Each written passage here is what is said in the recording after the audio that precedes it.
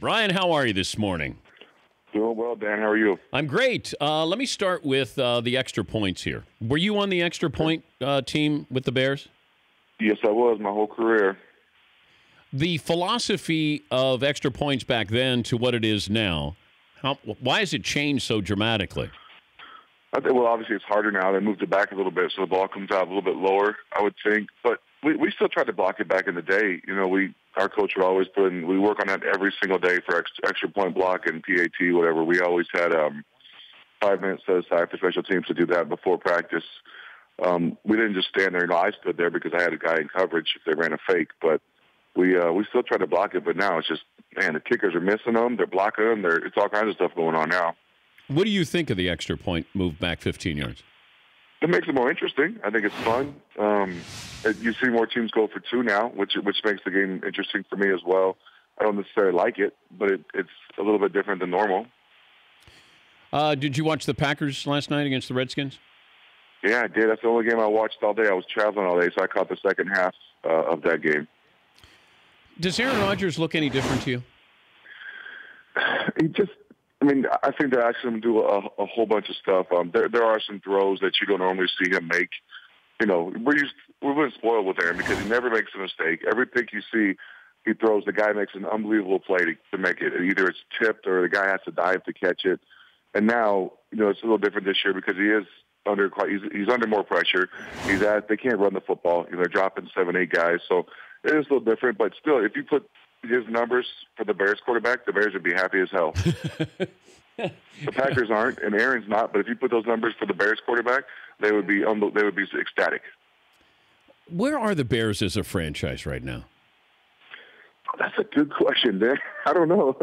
You know, I think they're going. I'm a huge fan of Coach Fox. I think him and Pace will get things changed if they give him a chance.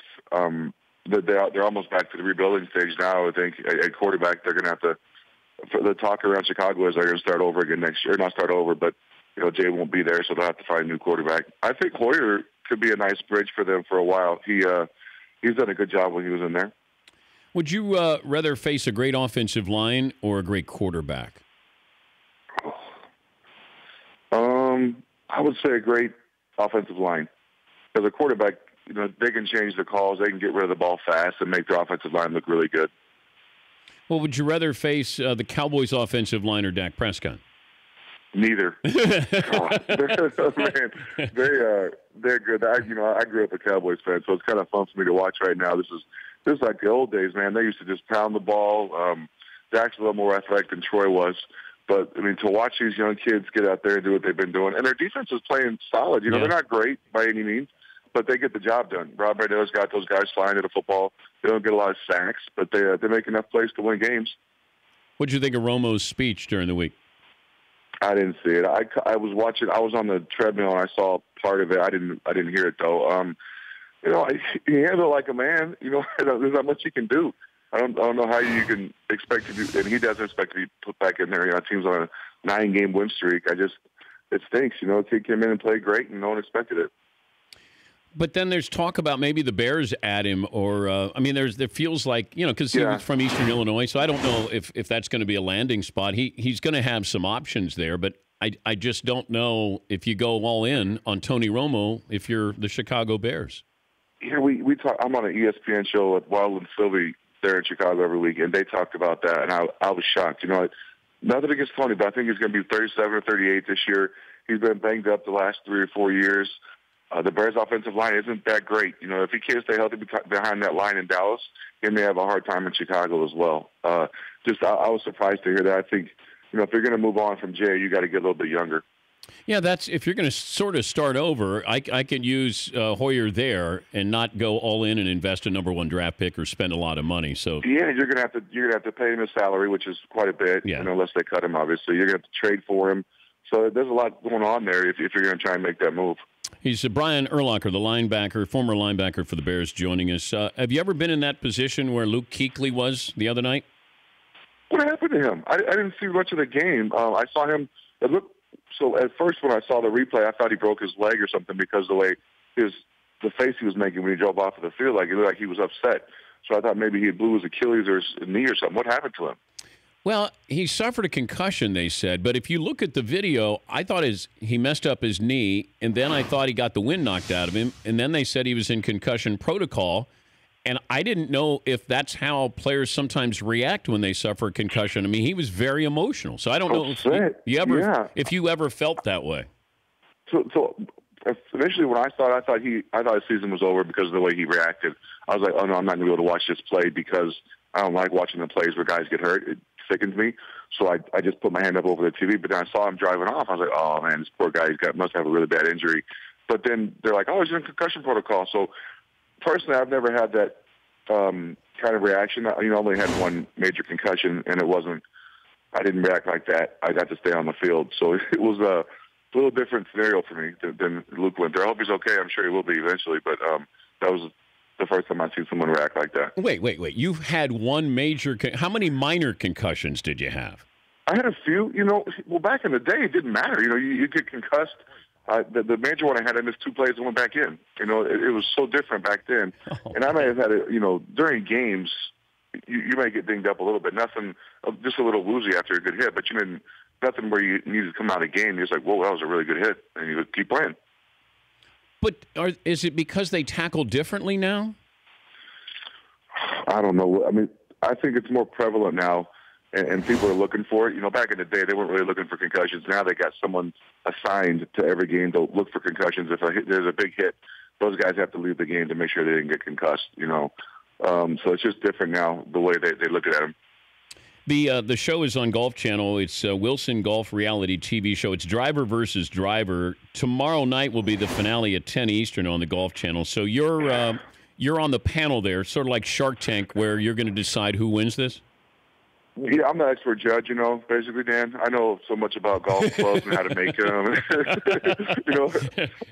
It's been a really fun show, man. So Tim Clark, the director or the president of Wilson Golf, is a guy I met through Kevin Sturman a few years ago, and they asked me to be a part of the show, and I jumped. I was like, heck yeah, I'd do it. Basically people submit their drivers, to Wilson. It's an open competition to anyone, and they submit their drivers to the panel.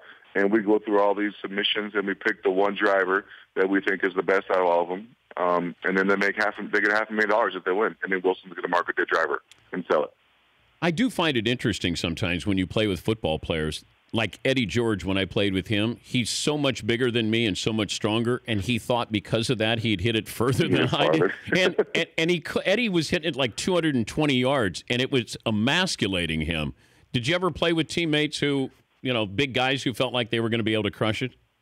Well, I'm pretty big. I feel like I should hit it further. I think golf is so different in that aspect because you play with smaller guys, and they have their hips are perfect. Their timing is perfect, and they crush it by you. I'm like, what the hell? I'm 6'4", 250. I should be able to hit it by you. That's not how golf works. You got to have your swing on playing. You got to have your timing right. It's a little different than most sports. Who humbled you though that you played against? Do you play against pros? Yeah, I play with a lot of pros. I play with Bubba Watson. I play with Ricky's not big. Ricky Fowler is 5'8", 5'7", maybe 140 pounds. And this dude was sitting at 60 yards by me. Kevin Chappell and Kevin Sturman are good friends of mine as well. And they just piss on my ball. It's like their ball flies my ball by 30 yards in the air. And I'll hit a good one and be like, go good, got one. Okay. Bomb it right over me. The season finale of Driver versus Driver on the Golf Channel, that'll be tomorrow night at 10 Eastern. Tune in to see how Brian Urlacher's hair looks. How is the hair? Oh, Dan, it's good. I need to get it cut right now. It's to have some time on to my get ready time. I got to wake up in the morning and comb it. Like I woke up a minute ago, I'm going to the gym, but I had to brush my hair first because I didn't want to go look like a freak to the gym. But it's looking good, man. I can't complain too much about it.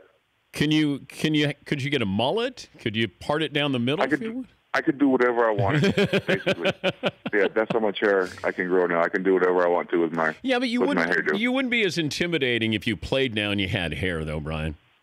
Yeah, no, for sure. It was different back then. Back when I played, I didn't want hair when I played because, first of all, it'd add on 5 or 10 minutes to my get ready time every day. 2 or 3 showers a day when I played. So that's an extra 20 minutes a day there. So it's totally different now. It's the easy factor would have been out the window back then. So if Jay Cutler would shave his head, maybe he'd be a little better with his prep time. Well, yeah. I mean, I don't know what I got no comment. I don't know what. I can't answer that question. I almost got you to the line of scrimmage there. I'm gonna turn to Cam Newton and say no comment. Have fun tomorrow night. Great to talk to you again, man. All right, thanks, Dan. All right, that's Brian Urlacher. The Dan Patrick Show, weekday mornings on Audience.